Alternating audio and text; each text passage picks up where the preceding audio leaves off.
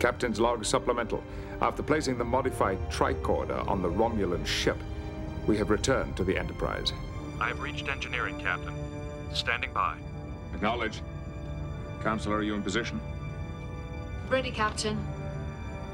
All right, Mr. Data. Initiating tricorder emissions.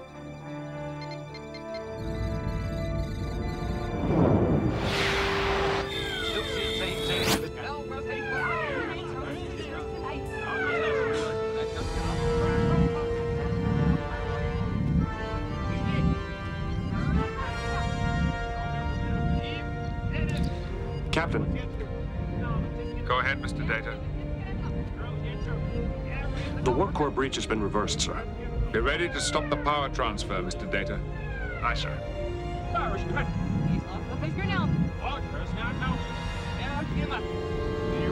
You must stop!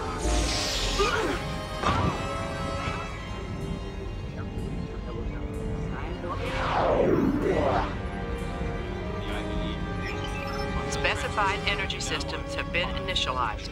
The power transfer can now be engaged.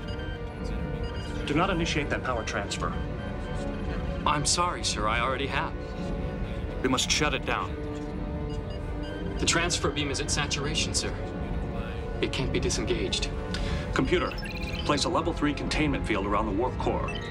Containment field activated. Damage report. Shields down to 27%.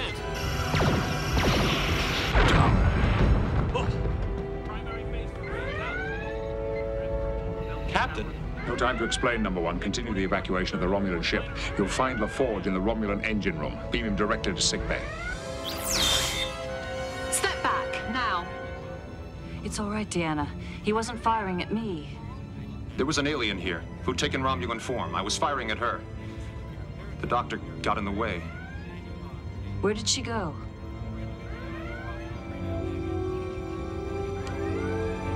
Status, Mr. Data. I was attacked by another alien, sir. I was unable to prevent the power transfer. It cannot be disengaged, sir. A core breach is again imminent. Can we move the ship? The feedback from the transfer beam would tear us apart. Patch me into the navigational control of the runabout. Got it? I'm bringing the runabout in.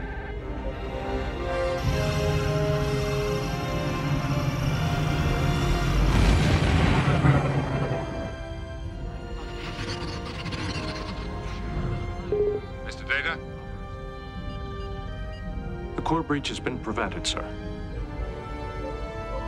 Data, it appears that severing the power transfer has not only prevented the core breach, but has also restored space-time to normal. The alien who attacked me has vanished, sir. Warbird has vanished as well. Judging from the residual temporal fluctuations, I believe they have returned to their own time continuum. Captain?